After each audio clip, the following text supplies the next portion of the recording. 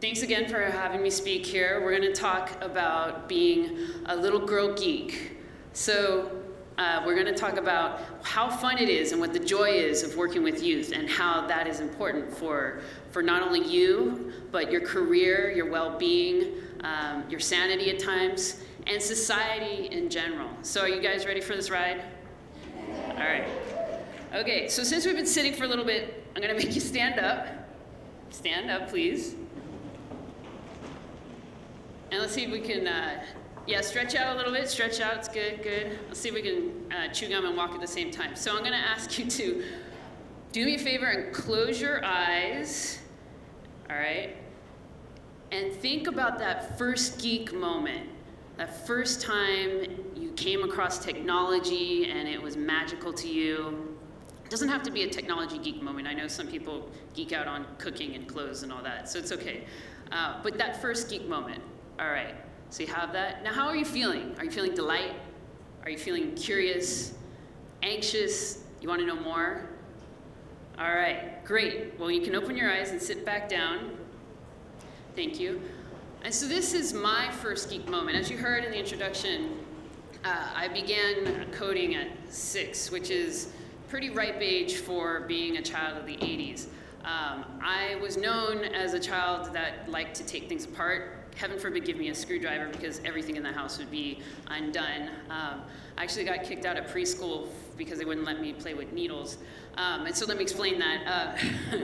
I like to make the world my own. So my mom taught us how to sew clothes for our little stuffed animals. And when I got to preschool, I just thought, well, why can't I just make my clothes for my animals? And apparently that wasn't acceptable. And well, I had to wait till I got to kindergarten to go back to school. But anyways, you can imagine that this first programming experience where I open this book and the character in the book looks like SpongeBob, it looks like a cartoon. And in the first sentence it says, I can be the master. You can tell the computer whatever you want to do. And I'm like, oh, all right, this is awesome. And that was my first program. That's it, just one line. That's all it took, and I was hooked. And so this book led me through building games, and little by little I gained confidence, and I was building my own world. I didn't need outside friends. I was building this computer friend of mine. And so I went on to go through school. Six-year-olds have a short attention span, right? So I didn't see programming again for 10 years, not until high school. Thank goodness my high school had a computer science class. But 10 years did pass, and that's when I saw programming again, and I saw that it was the same language that I had seen when I was 6, and I was like, all right, that's good, I'm hooked. So I went on to study at UC San Diego. Any Tritons in the house? All right, yes. So I went on to there, and I went on to have a great career in technology. And I was one of those underrepresented minorities, those ERMs, that didn't really know she was one, because when I learned about technology, I was so young that I didn't know any stereotypes that were attached to it. I didn't know any biases that were attached to it. I just knew that being a geek was the coolest thing in the world, and I still think that. And so, you know, I was like, I don't know what's wrong with everyone else, but I'm having fun. But people say, well, Jen, that was 30, I'm gonna age myself, 30 years ago, you know, now computer jobs are everywhere. Now everyone is taking classes in school to learn computing. I mean, that's the future. Your story is old, you know. That's not today's kid's story, right? Wrong. So I'm gonna take you through some statistics of computer science education in K through 12 right now. So you see on the right that there's how many students are out there right now in K through 12. And 74% of the K through 12 kids are in elementary and middle school. And we can't even break down how many percentage of those kids have computer science programs because it's so negligible that we can't even measure it. So of the high school kids, which is this 25%, only 4% have a computer science class in their high school. And computer science here can be defined as word or typing. It doesn't necessarily even mean programming. So we're stretching the word here. and only 2% take AP computer science, that they have that in their high school. And so on the left, we break it down into California. And in California, where the school system is 50% Latino right now, and you can see 7% African American and the rest, and it's about half female. On the right, you will see the AP Computer Science exams, and look at the mismatch here. You know, only 7% Latino, 1% African American, and only 21% female, compared to the 50% of the school population. And across the country, it's 19%, so it doesn't look that great. So now let's move up the educational chain. You know, maybe it gets better when you get to college, right? There's more females in computing. Well, not so much. You'll see last year about 12%, 12.9% graduated with bachelor's in computer science. This is women. And in the last 10 years, there's been this huge decline, whereas in 1987, there were 37% of women were graduating with computer science degrees. And so what's going on? You know, what's happening here? So now you move into the workforce, and this is awesome. Take this in, look around, look at all the beautiful women here and supporters of women in technology, because this isn't what your workplace looks like, is it? No, it's 26% women, 3% African American, 4% Asian, and that's right, I'm the 1%, Latinas in computing. I wish I was rich 1%, but that's what people think when I say the 1%. I'm like, no, wrong type. So one day. So what is happening? Why is it that folks, underrepresented minorities and women, are not going into computing? What are these deterrents? So irrelevant curriculum. I think back in my school, I have a database professor who's still using 40s Italian movies in his examples. Okay, students don't know what that means. It doesn't engage them. So you need to bring curriculum that is real world. Lecture-based instruction instead of project-based. So what do we do at school these days? I tell you a bunch of stuff, you write it in your notebook, and then you regurgitate it on a test. All right, that's great, but it doesn't keep the learning, it doesn't settle the learning in you, and you don't continue your education that way. That's not how we work in the real world. We're project-based. Teaching styles that discourage collaboration. Well, that's what I just said. Instruction, are you collaborating with each other when you're being talked to? Not really. And females specifically really like to collaborate and work in projects. Failure-proof environments. Anyone here ever write a program of substance that worked on the first time? No? I mean, that is the basis of computer science. It's trial and error. It's the basis of STEM. It's actually the basis of life. I mean, no one started walking right away. No one started talking right away. You have to do trial and error. And if the classroom or the education environment doesn't allow for that, well, then it doesn't align with how you're going to become once you become a professional in computer science. Absence of role models. So I actually heard this morning on NPR, what's the problem? Why aren't there more women in technology? The problem is there aren't a lot of women in technology, therefore not a lot of women want to become technologists because they don't know that they can become technologists, and there's this bad cycle. And so that leads to limited visibility of what we can do in our careers, and computing career perception is still that dorky white male here in the US that is the hacker, the coder. So I know I just brought you guys down, I'm sorry. So are we doomed? You know, this little girl wants help. She wants to be a geek. But what if we could have a place where there's gender diversity, there's gender balance, you know, there's diversity of culture, diversity of ages, diversity of all the ethnic backgrounds, racial backgrounds. Would you guys want to be in that place? Yeah? All right. Well, the future is now, actually. And I'm going to show you a little video of something that I came across, and it rocked my world, changed my world. So let's see here. Uh-oh, that's not working. That's all right. Oh, all right. All right. Well, I'll speak to it. It's fine. Yeah, so basically, I went to Austin, Texas, to an education conference. And I was talking to this lady, and she was telling me how in her classrooms, she builds a platform for doing game design and development. And I'm like, no way, that can't be, you know, that's happening in the classroom? She's like, yeah, this is happening in the classroom. Why don't you come visit a classroom? So I go check out a classroom, and it's all right. And so I go, and first of all, this school has to be cool because there's camels outside of the school. All right, that was pretty phenomenal in the first place. And this is in Texas, so apparently Texas and camels have something to do with their history. But I don't know, any Texans in the room could explain that to me later.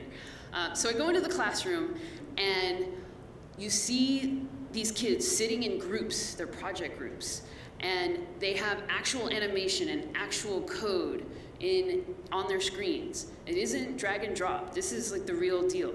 And they're 8th graders. And what is fabulous about this is that there's 50-50% when it comes to the females to males, and they're paired up with their local nonprofits. So I go and I talk to one of the groups, and it's this group of girls, and they're working with MAD, Mothers Against Drunk Driving. And they are building apps for this nonprofit. They're building these anti-drinking apps where, you know, this person has a little too many and just kind of falls down, and you got to keep them, you know, sober and whatnot. And how fabulous is that? That in 8th grade, 13, 12 years old, that you are able to help your community just with the skills you're learning in school. I mean, you're able to take from the classroom immediately out to your community and do something there.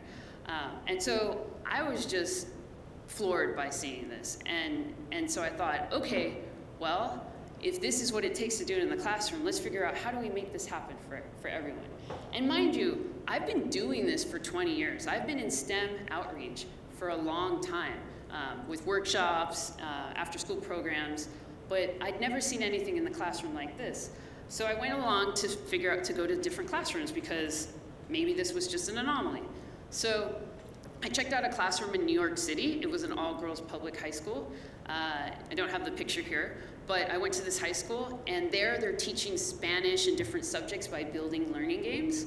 And all I did was give them a little bit of my background, what I do, that I'm an engineer. And it warmed my heart that after I talked, one girl came up to me and she's like, I want to be an engineer, or I'm going to be an engineer. I'm like, oh, that's great. And she's like, but I don't think I can afford college. And I'm like, well, don't worry, I'm here for you. I'm going to send you all this scholarship information, and you're going to go to college, and you're going to do well, and you're going to change the world. And that was just by giving a little bit of my story. So then I went to some classrooms here in San Jose Middle School, which you see here on the top left. And here are some girls that were building a makeup and fashion app. And it was so cool. You walk into this virtual store, and they're so proud of it. And when you talk to them, they're talking like computer science professionals. They're talking like game designers, game developers. And again, this is 7th grade, right? I mean, imagine having that. That would be amazing. So I thought, okay, well, I'm going to bring CS to the masses in classes, and how are we going to do that? Well, being the good product manager that I am, I have to understand the user, how they work. So I decided, okay, I'm going to go be a teacher, and I'm going to go teach computer science. And I'm just going to pick high school, because that's where the openings are at. And so I joined a program called Smash Academy. We actually have one in the crowd today. So yay, Leilani's here, so one of my students, A students. And this program is 5 weeks on a campus where they have to take 5 days of rigorous STEM classes. They get to live in the dorms. It's basically a preview to college. And so I was able to teach computer science to 70 scholars, so 3 different sections. And it was the hardest thing I've ever had to do. I don't know if you've taught teenagers, but besides the hormones, the identity problems, and their addiction to their devices. I mean, if you unplugged their headsets, it was almost like unplugging them out of the matrix. They would like fall apart. I was surprised I was able to get a word in edgewise, but I was. And the funny thing is that I was able to bring all of me to this classroom more than I can bring myself to work. And I hadn't had any teaching experience, but I had experience leading engineering teams. I've had experience leading a team towards a ridiculous release deadline and motivating people. And those are the skills that you can use in the classroom or when you're working with youth. So are you guys ready to take a little mini lesson? Yeah. All right, so is anyone here a raw bass? It takes two? So you want to rock right now? You want to get down? No? Oh, you're not raw bass. Well, maybe not today. So this is how I taught conditionals in my class, if-then statements. Anyone here learn their if-then statements like this? No, not really. Imagine if you could have. I mean, how much more fun would that have been? So like I was saying, at work, it was hard for me to be too girly when you're in a team of all boys. It's not like I can go off about going to the spa and whatnot. Because it's not super diverse, I can't flip into Spanish, flip into English, flip into Genbonics. Well, that's my language, because I'm kind of a hip hop head, without people looking at me weird and not understanding. But in this classroom, I was able to bring all of that to this class because these kids were me, you know, many years ago. And so I'm just modeling what I wanted to see in their world. And one of the things that is great about working with kids is if you see behaviors that you know are not going to serve them well, you can kill it right there. If a girl says, I don't think I got it, I'm like, no, you got it, and this is how we're going to do it, right? Or you see people not collaborating, you can get them to collaborate. You see the boys going to one side and the girls going to the other side, you make them work together. And if you get them to do that at middle school and high school, how do you think they're going to grow up? How do you think they're going to be as a professional? Great. So here are the benefits once you boil them down. So just showing up is enough. You don't really have to teach. Just showing your face that you exist helps inspire folks. If you can engage and get the attention of a teenager, then kudos to you. That means your facilitation skills are amazing and the mastery of your craft is getting better. You become a better learner and a better problem solver. There were times where I played dumb, and now, you know, my student will probably see that. These are some of my tricks. Where I just said, I don't know, you tell me how it works. And then we become co-learners, and they teach me how to problem solve. And that's just amazing there. They inspire you more than I think that I inspired them. So I also got to teach entrepreneurship because I told the students that I'm not gonna teach you how to just make things, I'm gonna teach you how to sell them too, right? And so I got to listen to these wonderful ideas that came out of the youth. So one of them, I had just shown them, I'm a neuro gadget freak, like I wish I could control everything with my brain, and eventually we'll get there. I just showed them a little bit of that, and from that, I got an idea of swallowing a pill that has all the world's music in it, and somehow that digests into you, and then it gets into your brain, so you can just listen to your music in your head, but get this, your eye color changes when you're listening to the music, so that people know you're listening to the music.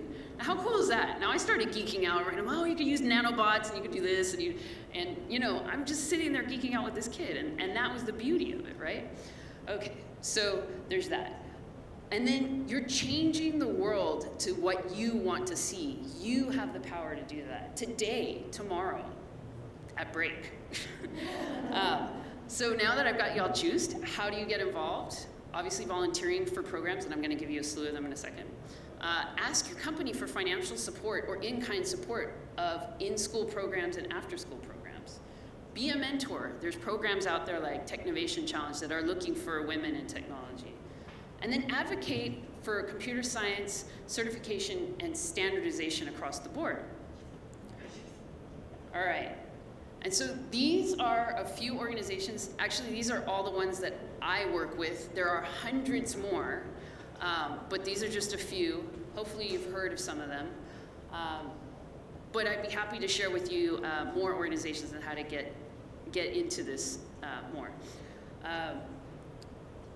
So in closing, I see the world as a ginormous playground. So you guys to me are not my colleagues, you're my playmates. When I work, I don't work, I play, right? And to me, age is nothing but a number. Our youth has so much promise, so much to give, they just need an outlet, they just need a voice. So what I'm asking you all is that you find your little inner girl geek or inner guy geek and allow them to play. And you're gonna just have so much fun the rest of your lives. So thank you, everyone.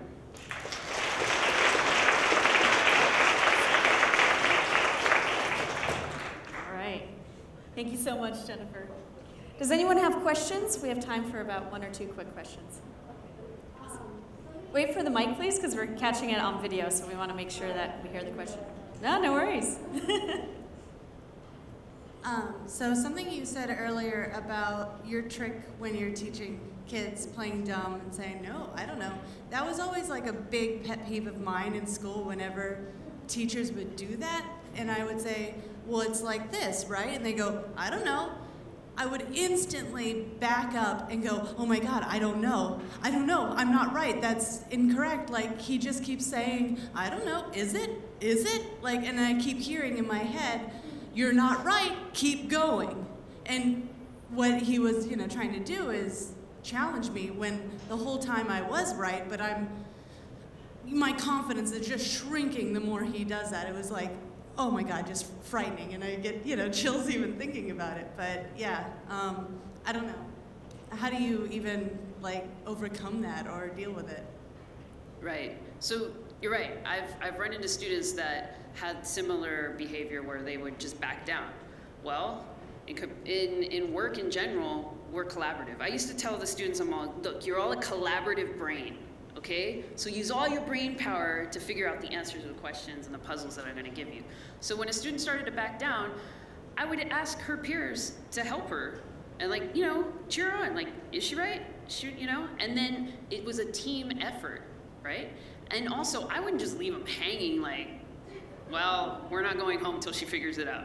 No, there's a process of weeding out those tidbits, and the whole point was to get the confidence. If you answer me in a question-like manner, I'm gonna be like, well, did you ask me a question? Are you telling me, or what's going on? And the same thing happens in the workforce, right? So I'm trying to instill those behaviors early, where it's it's fine to do that. So I hope that answers your question.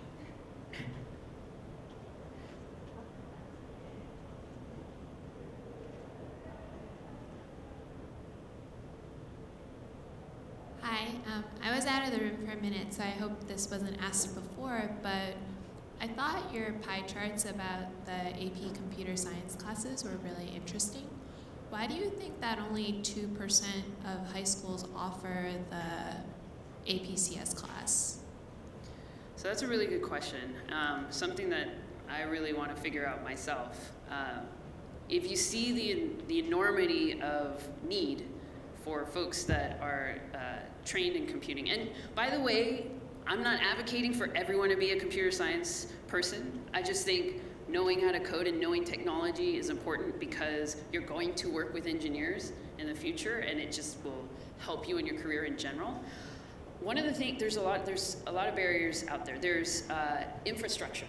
So to have really good classes, you have to have good infrastructure, like good Wi-Fi, good systems. And I'll tell you, just from the 5-week program I was in, we were frustrated by our systems.